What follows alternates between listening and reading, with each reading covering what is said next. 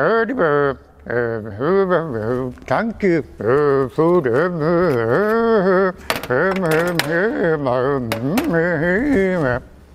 Hi, welcome. I'm going to tell you a little bit about how to make food in a tank when you are out in the field during a maneuver. And I started off as a platoon commander on a Centurion tank in 1984 at the Södermanland regiment. And to give it a bit more of the right feeling, I have brought some kit. My uniform that I last wore in, I think it was 94 when I was a tank company commander in also Centurion tank. And oh shit, it has been shrinking a bit, but nevertheless, this is the Swedish tank uniform, M69P, and together with that my beret that I had from 1984 till 1994, every day in 10 years. So it has a lot of grease and other disgusting things on the inside, but that's how it is. Together with the uniform, you also always had the binoculars to spot the enemy, and you had a short string to have it very close to your eyes, but I will get back to that a bit later. When you are in the tank, you have to have some sort of a communication system, so you have the internal communication where you can talk to the crew members, and also on the radio. This is connected into a box in the tank. This is the throat microphone, which you place like that, and the helmet.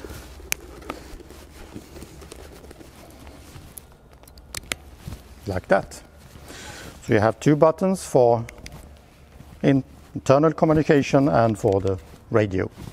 So this is the standard equipment that you had every day, 24 hours a day, for a week, 2 weeks, 3 weeks, depending on the type of exercise. So now we're gonna show you a bit about cooking. So I switched to a more comfortable uniform, not the proper one, but one that fits. It was 25 years last I used that uniform. Don't understand what happened during that time. Well, back in the commander's position on the Centurion Mark 10 with a petrol engine in the back. We'll get back to that later. And this is where you live all day long, and you have to try to survive the best you can. You have water with you in your personal water can. That's more or less for emergency purpose. If something happens, you always had extra water within the tank in plastic containers. You also had the cup, which you could use for coffee, tea, chocolate, whatever. And later we were issued with these foldable cups, which was very handy to have and drink coffee. And if it's somewhere in the bottom of it, it doesn't matter, because you just fold it and put it in the pocket so it doesn't spill. Perfect for combat use. Coffee and tea. And of course, when you're in this position and it's combat all the time, you need to be able to be on the run, so you can, whenever it happens, it comes orders from above, you have to tell the driver forward, and then you have to pack it up and eat as best as you can. So you always carried some candy, Swedish famous Ahlgrens bilar in the pocket, and you had also nickel and chocolate, whatever you could get hold of. We always had on the tank company, you had a supply unit where you could buy this stuff during maneuvers. You can fill up with sugar so you didn't die. And of course, within the supply system, you had the famous Panzerkex, the armor crackers, which were very good but a bit hard. That's why the name of it. And these are made, I think it's 91. Found them together with the rest of the stuff in my house. So I have a small museum kept just in case. And of course, the liver pate in these small containers. You have to have the can opener to open it up, and then you take a biscuit and then grab, eat. And once very young I found out that you could also use candy and grab with liver pate. Different taste, but try it. You might like it. Of course, there was also coffee and tea, and myself, I had this emergency package, which contains some coffee and sugar, which I used during those days in the army. I cannot find any best before, so I guess these might be from the last company exercise in 94. I think so. Still probably very good to have if it's going to be total lockdown in Sweden this year. And as an emergency kit, you always had the emergency food, which is something that you shouldn't eat too much because they're very rich on energy, and if you eat too much, the stomach will say no, that was not a good idea. So you have to eat a bit at a time and to combine it with water, otherwise you would be sick. Dates as chocolate, quite good. These are from also 91, I think. Probably still perfect to use. How to make coffee? Well, I will show you.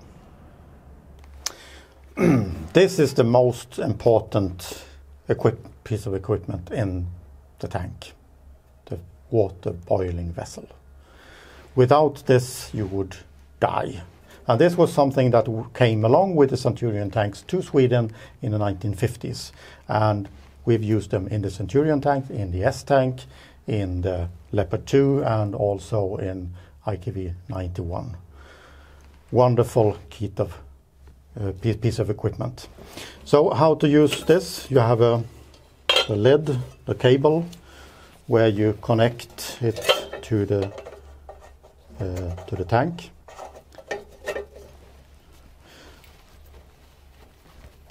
And it's electrical power, and I'm not really sure, but I think it was 700 watts, so 0.7 kilowatts, which is quite a lot. So you need to have the generator or the main engine running, otherwise it would die the batteries. So here you pour the water and connect it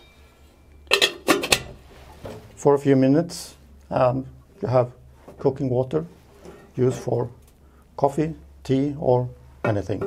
Of course, you could use this to cook sausage, whatever, inside, but we normally didn't do that because then you had to clean the fucking thing, and that was really, really nasty. So in my company, we used it only for cooking water, and to cook the food, we had other solutions, which I will show you.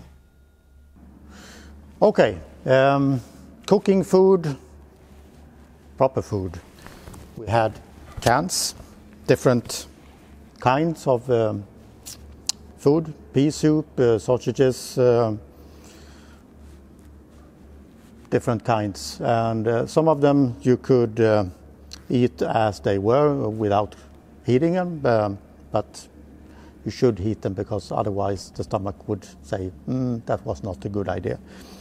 This is lapskojs, which is one of my favorites. We also had small sausages, like small fingers in baked beans. That was also perfect. Some of you might say, no, tastes shit. Well, if you've been out for a week and this is all you get, it's better than nothing. You could cook these with the whole as it is in the boiling vessel. Maybe 15-20 minutes and then it's ready. But then you need to have that boiling vessel going all the time. And if you were on the run, you had to find another solution. So we invented that you used these cans and put them, 4 of them for the crew members in this box. Standard issue for the tank. And then you open up them.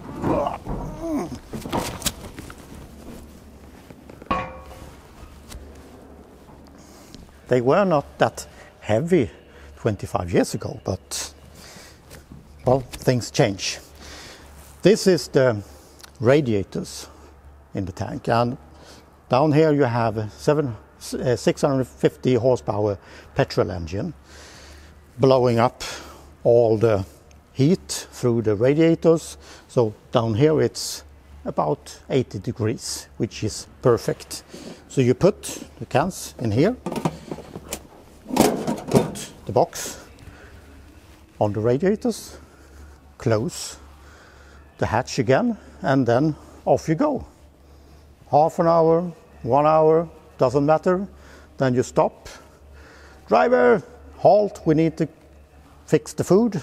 So he stops, you get out, open the hatch, pick up the box, which is hot, so you have to have gloves on you, and there it is.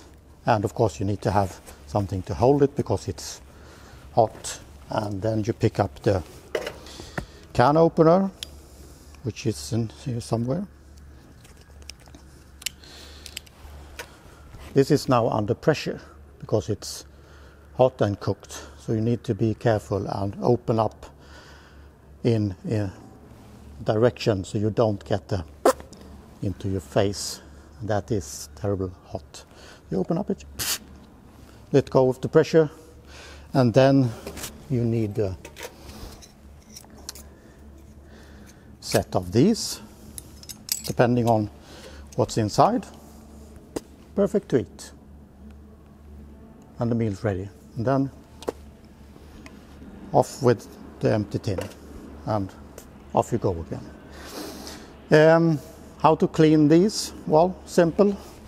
You use, if you had butter on the knife like that, and also the fork, and this you could in the mouth, put it together again. Clean and perfect for the next meal. So this was a perfect solution how to heat your food on the move. Okay, so sometimes you had proper food. Perhaps you could have pea soup, which someone brought to the tank, and you had something to take it with and a spoon to eat it. And I don't remember how many times I have spilled pea soup and other food down into the eyepieces of the binocular. So you had to clean them out of food to be able to spot the enemy. So there was always a lot of, instead of like a desk person who has a tie spill on the tie, instead I spilled in my binoculars. So that's one of the problems we had out in the field.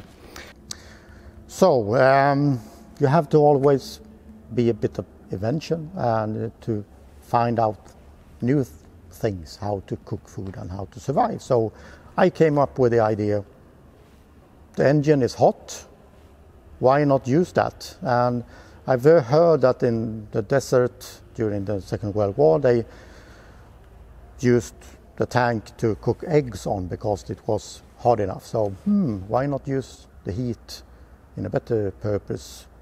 So bought some hot dogs, and this is something I used 35 years ago, or whatever. Package of hot dogs, some aluminium foil, and this is quite easy. I have to just move myself a bit.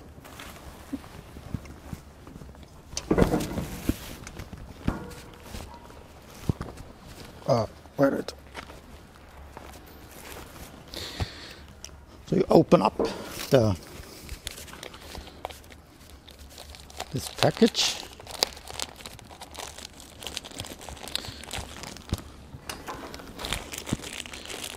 And I tried with 2. Wrap the into the foil, and you have this perfect. And this is the exhaust of the engine, and they become very, very hot. That's the silencer of the engine and the protective cover. So you just squeeze it into here. If it did fit in 1984, so it should fit now. Have to squeeze it a bit.